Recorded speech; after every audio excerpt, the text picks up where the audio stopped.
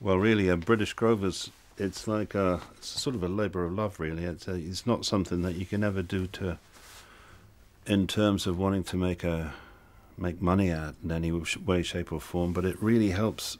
It helps us get the work done that we want to get done, and it's just such a blessing. In a lot of ways, it represents all the things that Chuck and myself have missed in different studios that were worked out, over a lot of years. I think Chuck probably more years than I have. But this is more like something that Chuck knows more about than I do. But we actually worked together on this board in America. Your first album, wasn't it? Yeah. Your first solo album was on this disc. The Golden Heart. And this was in a big room, in commercially run room, as most studios are commercially run in the States. And Chuck told me when the studio closed, as most studios end up doing, that we could pick it up. Yeah, it was a bank repo, so got you a pretty good deal on it, I think. But then you ended up put a lot of money in it, didn't you, to get it sorted out? Yeah, and it was sort of uprated. Yeah. Needed a few things doing to it to make it a little better. But really, in a lot of ways, this represents the best in American recording in many ways. Just like the other room has a Neve board in it, which represents the best of the British tradition of recording too. Mm-hmm. And also the head tech at the studio is an ex-Decca man. So we have a kind of an EMI background, a Decca background, and here with the API we've got a lot of American influence. And of course Chuck and I sat down and we actually drew out the kind of thing that we'd really like to go on being able to work in. Or didn't like about studios. Yeah, or just didn't like about other rooms. Mm-hmm. And it's pretty, this one, because it's not a big studio space out there to record in, so we've actually plugged even the Hammond organ that's over there. It's been wired so that you can go, it goes right through into the studio, and it's just there. So this space is really more for you to come in here and work at your leisure, and you can keep the big room working with other clients. Yeah, that can happen too. That tends to happen quite a lot, yeah. It's a really great space in here, though. It's just so comfortable. You got... Yeah, I love it. Yeah. I love this board, and I love the sound that it makes. But now the actual studio space itself is actually based around... well, we used to record... I used to have a little sort of joke studio, really, in a little muse house that I used to live in.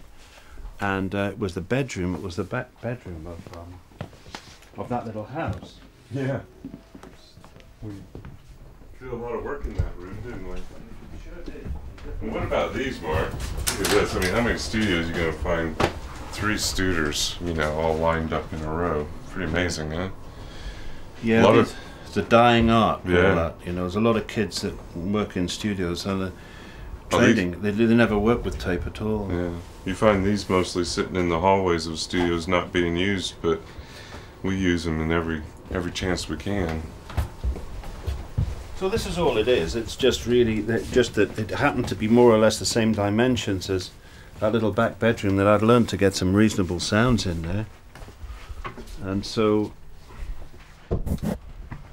we actually do manage to get some pretty good sounds in here. Just there's some great microphones here. Yeah, there's some the old Neumanns and Sheps and these are things that are just set the way that I would maybe be recording an acoustic guitar.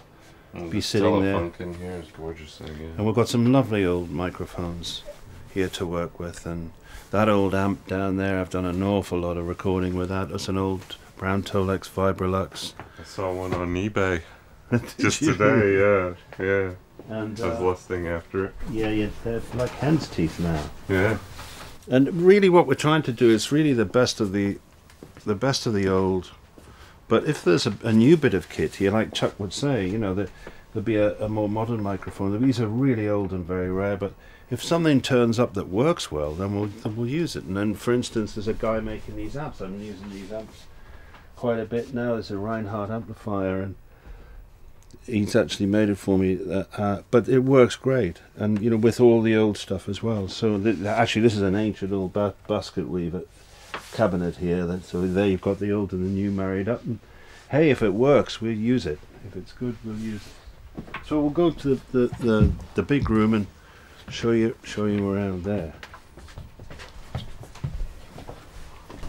Okay. There's actually in the machine room for the other room, we've got more of these wonderful old studio type machines. About 16 track heads on them, and we've even got an 8-track machine in there now. And these guys are our mastering machines, which are wonderful machines. Again, working with different varieties. Size. You got the 1/4 inch tape, 1/2 inch, and in the other room we've actually got a 1-inch 2-track. So you've got, like with this 1/2 inch, you've got 1/2 inch of tape for the 2 tracks. In there you actually have 1 inch for both tracks, and you get best signal noise ratio that you can. Yeah, that's a lot of mastering to that machine. Yeah. With different mediums, different mastering mediums, your record sounds different. Mm-hmm. But we're off to a bit of a flying start with this place, and then we're actually picking up bits of silverware now. Yeah. There's a Best Studio Award there and in fact the competition, that's the Producers Award that we just got there. I think the other nominees were Air Studios and Abbey Road, was 2 of the finest studios anywhere. So I love all the awards that you've gotten over the years. That means a lot. I know. The next day you wrote me and said, "Hey Chuck, we just won Studio of the Year." And Best studio. Yeah. so I had to email back all the guys here and congratulate them, because the studio is really about everybody, isn't it? Yeah, absolutely is. Wow, look at this room. Again, the whole thing that Chuck and I that we wanted was flexibility, and flexibility is what you've got here. So you can make the room pretty lively if you want to. But what I remember saying to Chuck, what I really want to do is to get a big deadish room too, so that you can do things in. There are a lot of great records. Different panels here where you can flip them. They'll be soft on one side or hard on another side, and it changes the way the room sounds that way. Or we can put panels in over the windows and deaden up the room that way too. So. And and when we can open it up too. So all of these doors that you see all the way along here, all the way round, they all come out, and if necessary, we can even pull the grand piano out into the room, because we have a little it's on wheels. Mm-hmm. So we can actually roll it out and record out here. And so that's really the thing. You see, there's Dan there. He's got his drum kit on the floor at the moment, because Chuck's recordings, for the kind of recordings we're doing now, he wants to do. We're looking for that kind of a sound. Great big room sound. Yeah. But if we wanted to, just to shut it all down and make a different kind of an effect, then we can easily do that. We could put the drums anywhere. We could put them in any one of these. Well, that room's actually specially built to have drums in it, but it works great for your guitar amp too, doesn't fantastic. It? Fantastic. Yeah. And sometimes, I can be playing a guitar and have a cabinet out here, and it's being picked up by a Decca tree of what they call the Decca tree of room mics with some very rare Neumanns on the hanging off that tree there. Yeah, like orchestral. And you can get the full effect, the smoothness of the nice big room, And so at the moment we've got the drums in the room, as I say, but then if for instance we'd have Richard or Glenn working in different booths. So if we don't want the leakage, we don't need to have it. If we do want the leakage, we can open up one of these doors, and you can bring the sound into the room, and in various different. See, now Glenn is always practicing his string bass, and there he is doing what Glenn does. Knocking the rust off. Yeah. So that Glenn is always at work on being the best bass player that one can think of. But yeah, so it's again, we can pull an amplifier out into the room if we want to, or we can record it in the room, or we can record in the booth, and that's the great thing about it.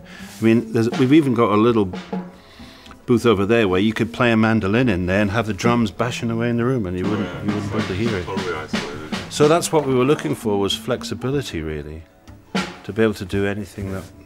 Well, we did a little blues song in here the other day where we wanted it to sound like everybody was in the room, but rather than move everybody out into the room, we just opened up the doors and everybody filtered into the room, and it just adds to that feeling like everybody's all together playing in the same space, which just works for the song, doesn't it?